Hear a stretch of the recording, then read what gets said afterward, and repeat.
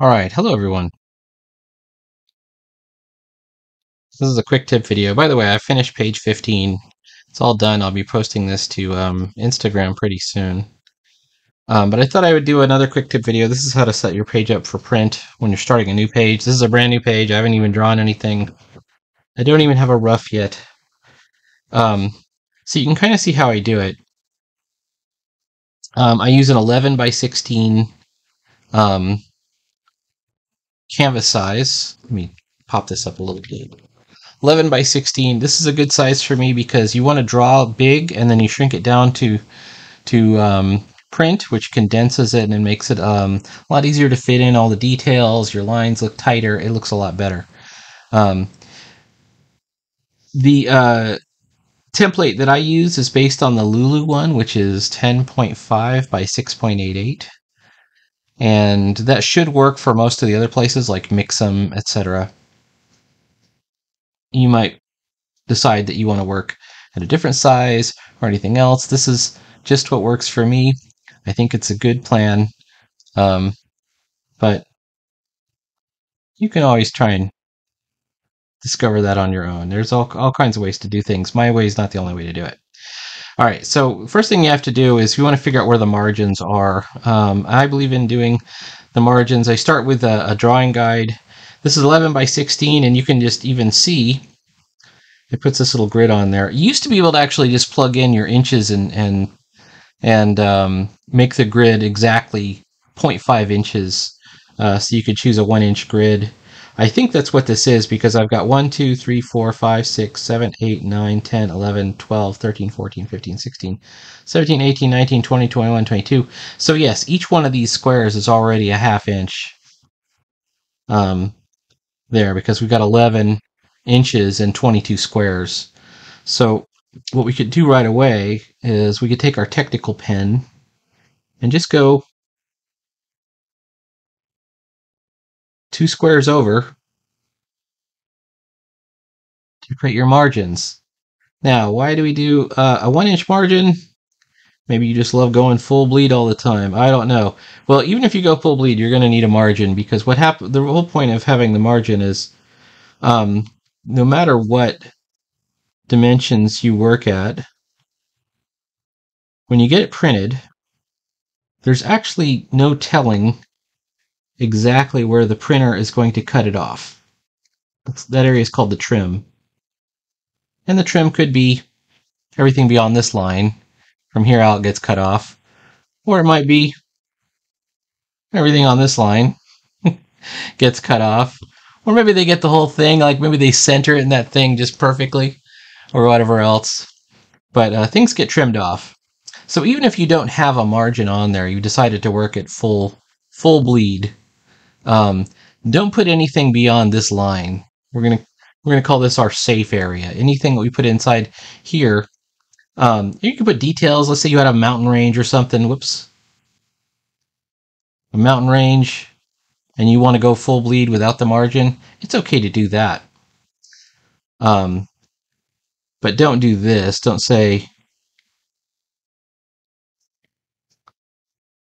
put a speech bubble back there, because if the speech bubble gets cut off, it could cut off parts of the words, make the comic confusing. And don't put any other important details. Let's say you got a guy with a gun. What if the gun gets cut off, right? Make sure that you keep all your important stuff inside here, even if you go at full bleed. Now, I like using the margin. It's better for traditional comics, and traditional comics are the easiest to read and understand. Your entire job, if you're going to be creating comics, is to communicate your story in as obvious and as simple way as possible to your readers. You don't want to be mysterious. You don't want to hide details. You don't want to, make them ferret it out, stuff like that. I don't believe you should actually try and do any of that stuff. Should be as simple and as obvious as possible, and just do your best writing within those parameters. All right. So first thing I do is I create this, then I turn my my drawing guide off. So now I've got a nice blank canvas. The next thing we're gonna do is I make another layer. This first layer we're gonna call this panels, and eventually when I divide this into panels, it's gonna have all my panels. The second layer, I take the opacity and I bump it down to about half. And why do we do that? Well, it's a much lighter line, and you'll never get confused about drawing in the draft layer versus drawing in the inking layer. The inking layer will be completely black. The draft layer will be nice and light gray. Depending on um, how much opacity you took out of it. So always do that, and you'll never have the problem of drawing, or you'll rarely have the problem of drawing on another layer, not in a way that you'll ever have to worry about it too much. You might have it later on when you're trying to do something tricky or complicated with two inking layers, but you'll never have the problem of um, taking your drawing layer and getting it mixed up with your inking layer. By the way, this is the same as if you were to use quote-unquote blue lines. Instead of using blue lines, because the blue throws me off, I just use gray lines, which is the black line of that I'm going to use anyways, just with the opacity brought down. So the opacity is about half. All right, how many panels should you have? Well, that's up to you. Panels are something that I'm not going to opine too much on because it could really go any direction. Some people like a lot of panels. If you watch Sideburns, he does a lot of panels on a page. He's got a lot of stuff going on. And some people like to do like a regular grid, like Ditko is known for doing that 9-panel grid, which I envy. I think that's great. You don't have to do that though. So I'm going to try and do 5 panels, and for this page, just to show you where it is, this is an action sequence because on page 15, they went into this cave and then there is a hostile cyborg that's in the cave hiding. It's going to try and kill them. It's really going to try and kill her because this. Oh, you know what? I just noticed something. This guy. Where is it? 10%. Scimitar is a valet robot, which means he's not considered to be very dangerous. And so this other cyborg is going to initially ignore him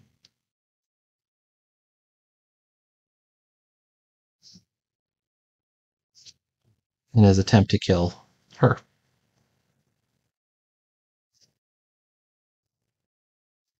All right, so we want to do.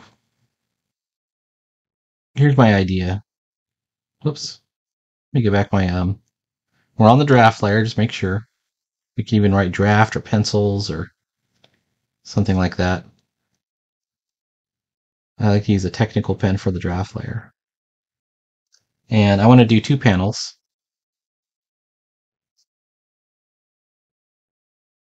And we'll do it about like that. Okay, here's my tips for doing your panels. Try not to be symmetrical. Don't put your dividing line in the exact middle. Make one of them a little bit bigger than the other. Ideally, it should be the most important panel is the bigger one.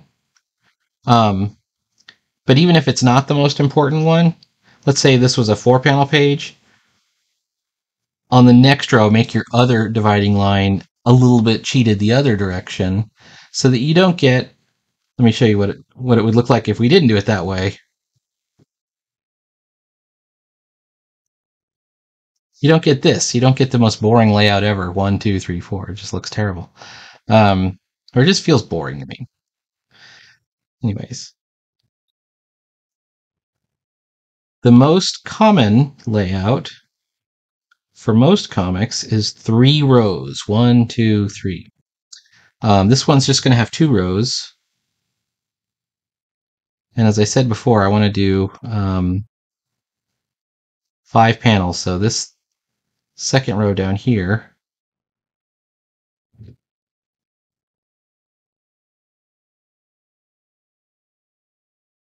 can have 3 if we can divide them correctly.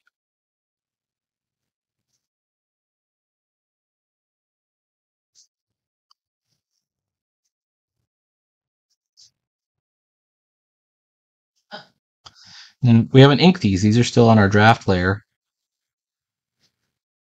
I decided I want this one a little bit thicker. How thick do you make your gutters? Well, I have a couple of different opinions on that. There is no set number that you have to go through on your gutters.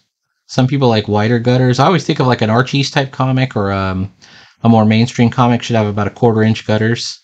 But something that's a bit more stylish um, could have an 1/8 inch or something like that. Like this is kind of thin here, and it seems like it works. Seems like it works. Um, Play around with gutters to see what you think. And like I said, other people do them differently. Some people they just go full bleed and they just do inset panels everywhere. There's all kinds of creative and interesting things that you can do. And one thing I would recommend is to make it simple for the reader to follow from one end to the other. One thing that you should avoid is something called the left-hand stack. Let me show you what a left-hand stack is. Let's say this order of panels is probably 1, 2, 3, 4, 5. Let's say I decided to split this panel into 2 panels. What's the order? 1, 2, 3. Naturally, we would want to go here. 4. 4, 5, 6. So this is something you can avoid. Don't do this. Don't put it on 5 either. It's probably a bad idea to put it on 5.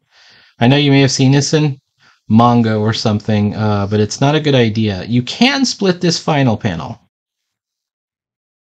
if you really have to. I don't recommend it, but if you had to, you can split the right-hand side. Don't split the left-hand panel. Don't go for a left-hand stack. You can, however, if you go through like the history of comics, you go even through some of the greatest comic creators, you will find them doing left-hand stacks every once in a while. Every once in a while, and they'll usually put like an arrow. Go here first. You ever see that when they say go a little arrow? Go to this next panel. Um, Avoid that. That's an editorial thing. Sometimes you just end up accidentally doing it. I had a teacher the guy who taught me not to do left-hand stacks, and then I found one of his comics that he had done in like the 80s, and he had a left-hand stack in it.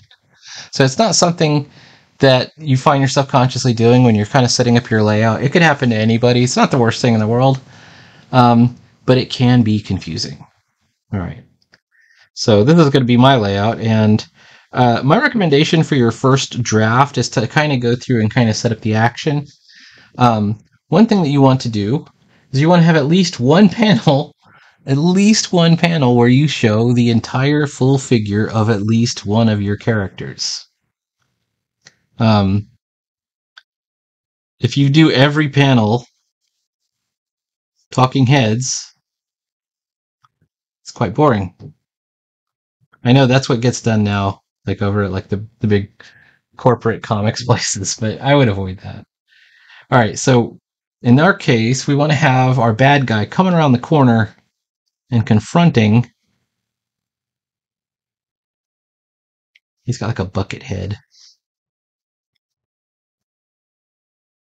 And what hand is he carrying the gun in? He had a gun.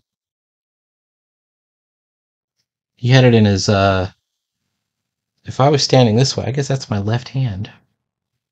And his right hand is a claw. All right, so he comes around the corner.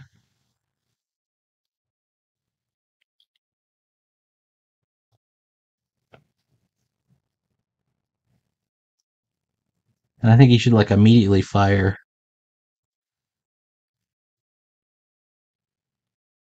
So one of the things I end up doing a lot is resizing kind of on the fly when I'm at this stage, because you're also going to want to think about what the dialogue is too. So here's our guy. Here he is firing his gun, coming around the corner. Might even do like a.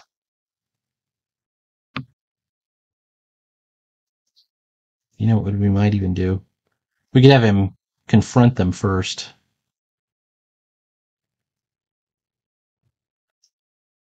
I got to figure out how to do it though.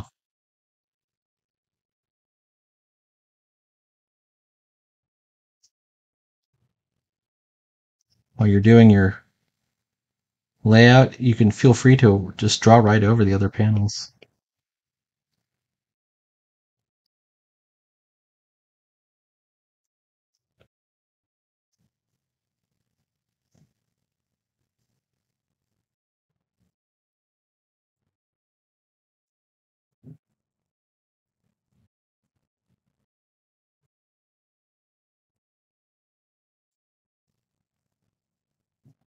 And then he's going to be saying something like,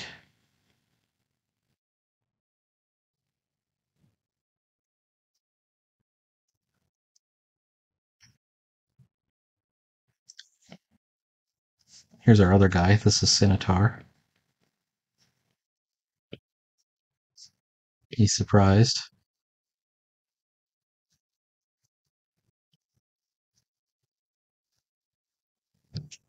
We just got to figure out what the dialogue is. So in this case, he might be saying something like, stand aside, humanoids are unauthorized in this area.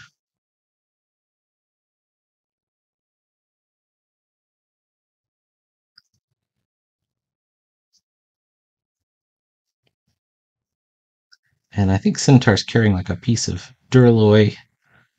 Yeah, he's got like a piece of duralloy like conduit pipe. Want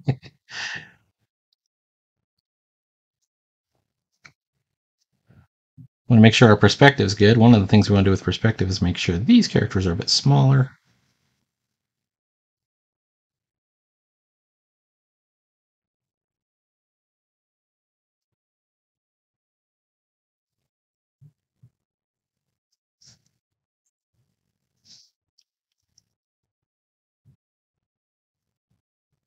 The more I look at it,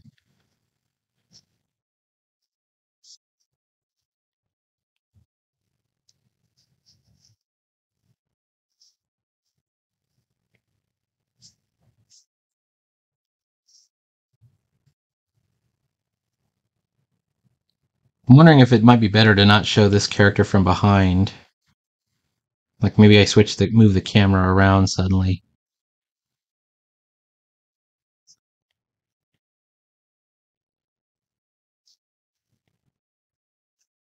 He says something like, stand aside.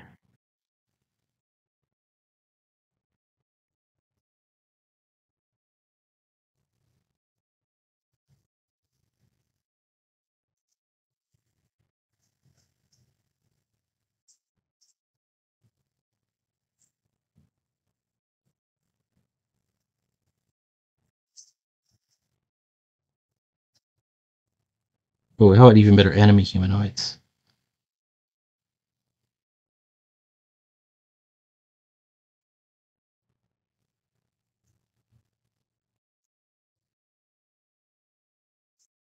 Okay. You want to get the size. Also, you want to standardize what size you're going to work at as far as lettering goes. I'm using Evil Genius, where is it? Right here, and I'm using the standardized size, in this case, of 12 point type. Right here.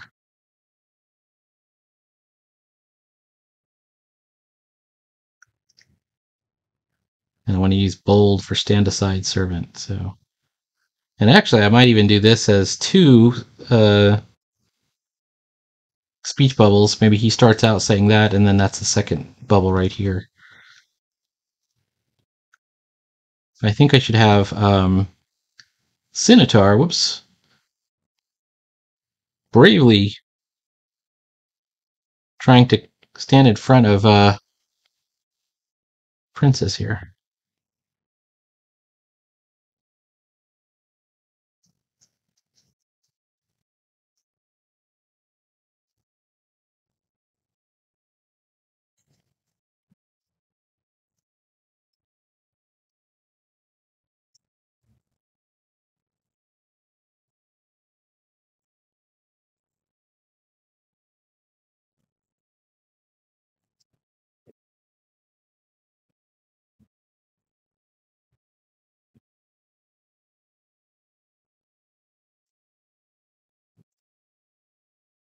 We have to work out whatever the perspective is to get him to be like pointing his gun kind of away from us. We're gonna have to do the the coil technique or something to get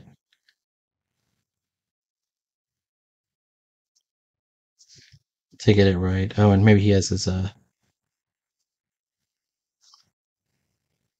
piece of conduit.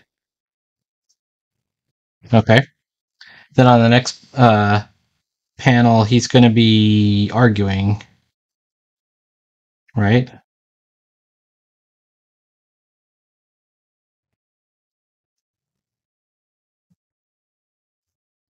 So we could do a close up.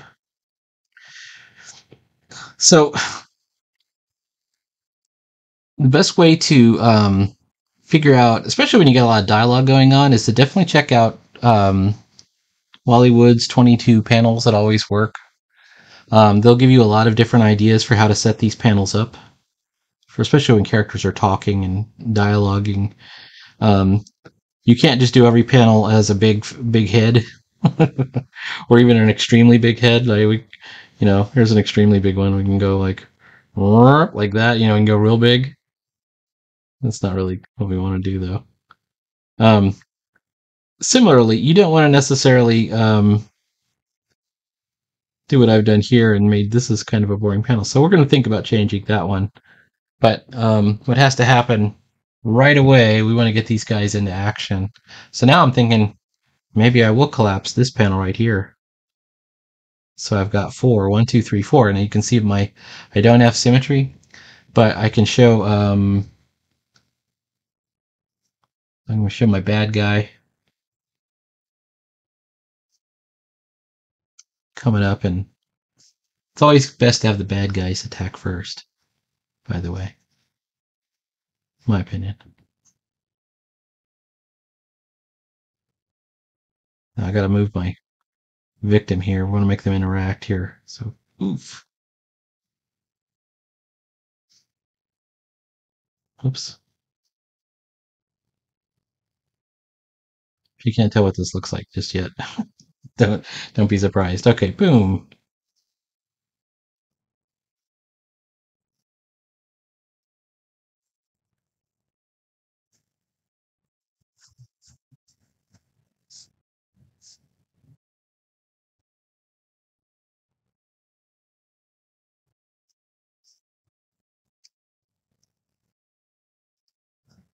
Let me fix this.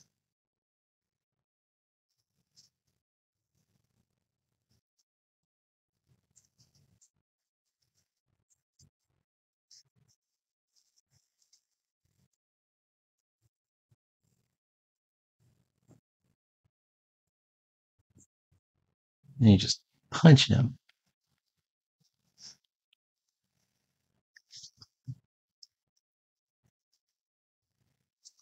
And then we gotta have a good reaction shot.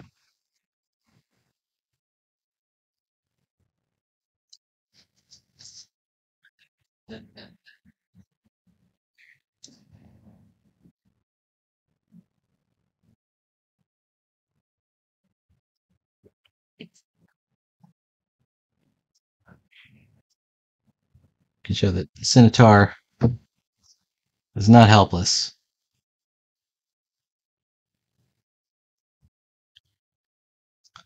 And he's gonna attack back.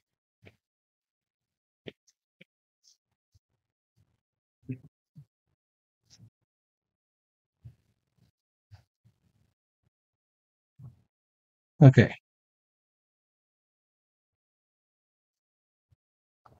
So I gotta figure out, I think I don't have enough room, so I'm probably gonna make this smaller. Potentially a lot smaller. Do it.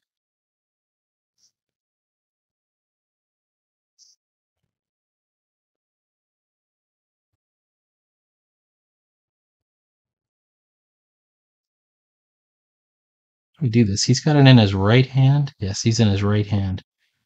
So let's do this. There's our conduit.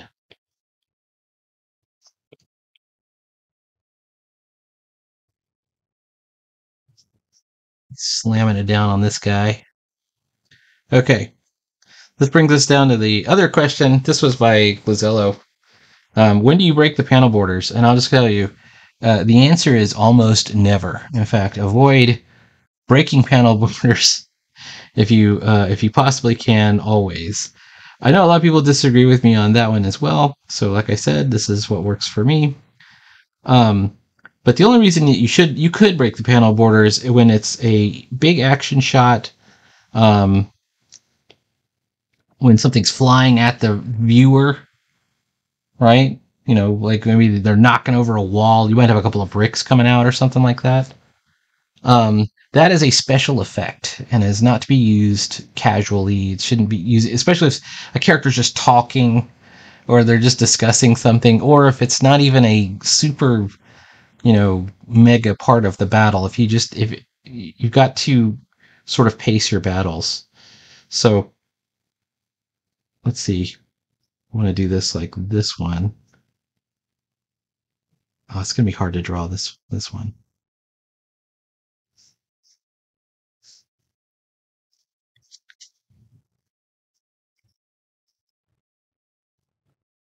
So his right hand, like I said, is a claw. It looks something like that. Oof. But he's still got a gun.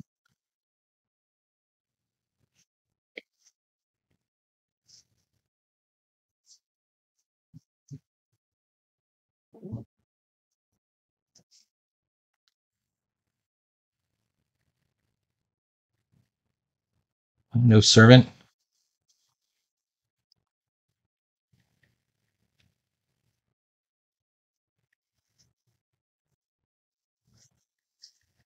I'm a royal guard.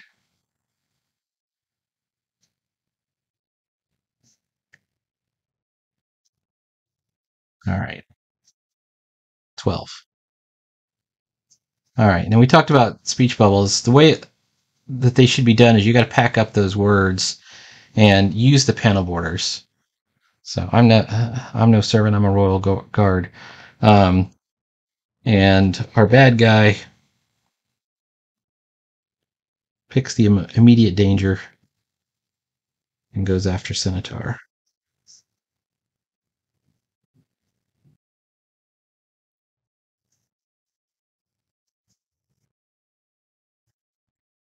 Then you both will die.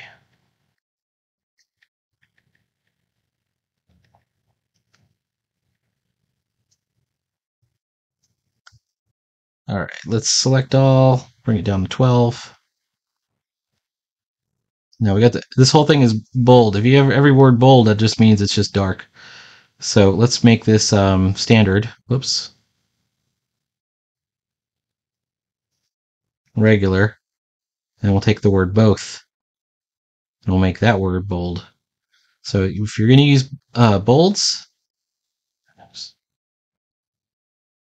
figure out which words are going to be emphasized. One way to do that is to,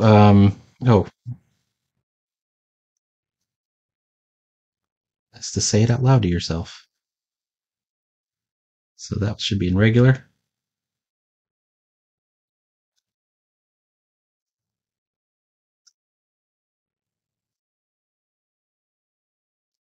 There we go. So that's a rough draft. And when I say rough, yes, I mean really, really rough. So this is going to be sort of a big bloody battle. We're kind of in the last 5 pages over here, and there's all kinds of different ways for you to script out your comic and kind of plan it out. Some people take a long time. Some people like me do it a little bit differently. I work a little bit more off the cuff. Um, he punched with his right hand. Is his right hand the claw? Yeah, his right hand is the claw.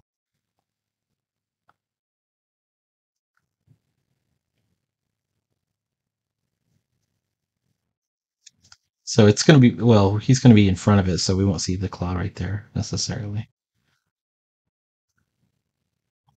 But we can either see him with his gun out here and the claw right here,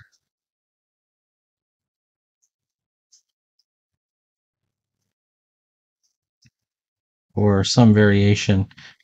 And what's often useful is to let it sit with you for a couple of days while you decide if these are how you want to do the panels. Like, we might come back later on and decide we want to do something different with some of this. I like this flow. It's only 4 panels. This should be an easy page to do. All right. That's it for right now. Talk to you later.